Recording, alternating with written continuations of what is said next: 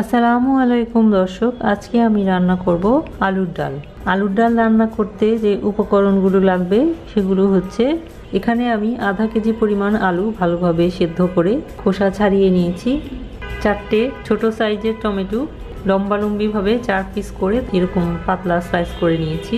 আর লাগবে পেঁয়াজ কুচি আধা কাপ পরিমাণ, রান্নার তেল পরিমাণ মতো, আর নিয়েছি বড় গ্লাসের 1 গ্লাস পরিমাণ পানি, এটা আমি আলুটা গুলানোর জন্য নিয়েছি।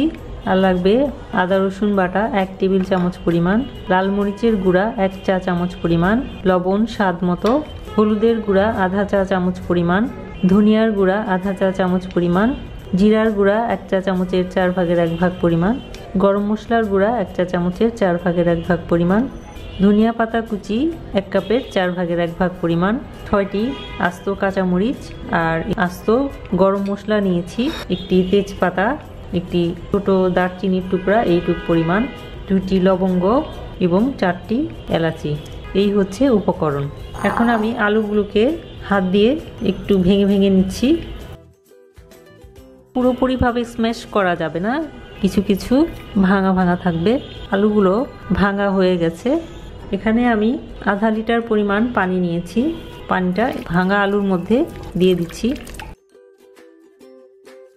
এখন আমি এটা রেখে দিচ্ছি, রেখে রান্না শুরু করছি।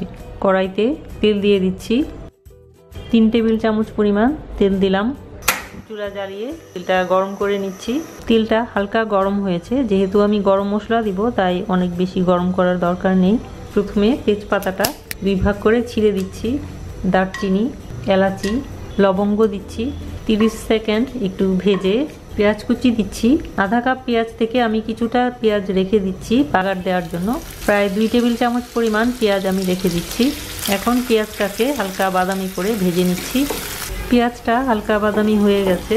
এখন আদা রসুন বাটা দিচ্ছি, লাল মরিচের গুঁড়া, হলুদের গুঁড়া, ধনিয়ার গুঁড়া এবং লবণ স্বাদ মতো দিয়ে দিলাম।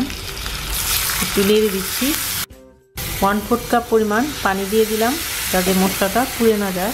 এখন মশলাটা ভালো করে কষিয়ে নিচ্ছি। মশলাটা কষানো হয়ে গেছে।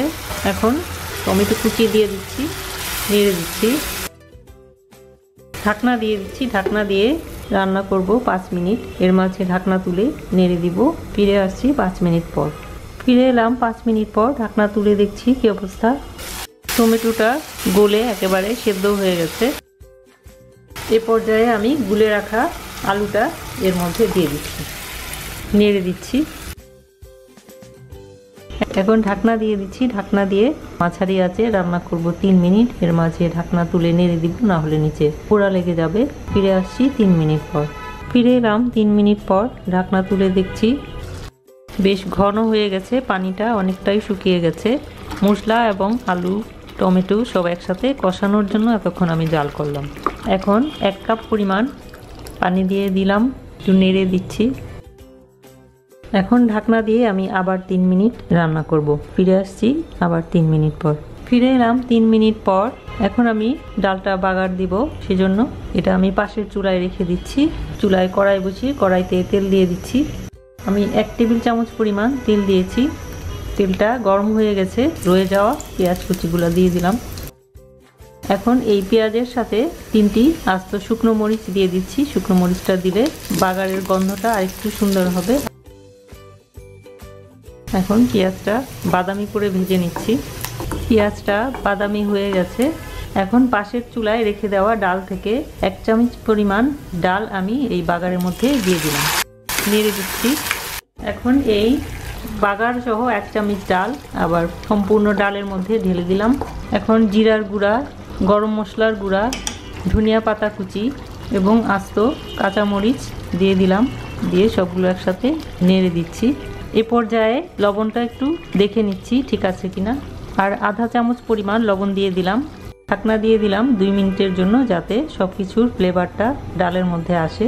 2 মিনিট হয়ে গেছে, ঢাকনা তুলে ফেলছি। রান্না হয়ে গেছে, চুলা বন্ধ করে দিচ্ছি। এখন সার্ভ করছি।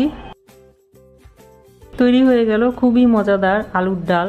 আলুর ডালটা এই সিজনে খেতে বেশি মজা লাগে, কারণ এই সিজনে ফ্রেশ টমেটো, ধনিয়া পাতা পাওয়া যায়। টমেটো এবং ধনিয়া পাতা দিয়ে আলুর ডালটা খেতে অনেক মজা লাগে।